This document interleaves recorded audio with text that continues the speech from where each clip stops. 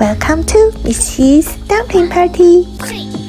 Blend 2 tomatoes into juice. Mix tomato juice and flour at a ratio of 1 to 2. Similarly, use the soup function to blend and cook pumpkin to get a yellow dough. Blend spinach to get a green dough. For the black dough, we can make some soy milk with black beans. To save Mr. His arms, I made my dumpling wrappers with a pasta machine and cookie cutter this time. Cut out some circles with a piping tip and a straw. Guess what I made?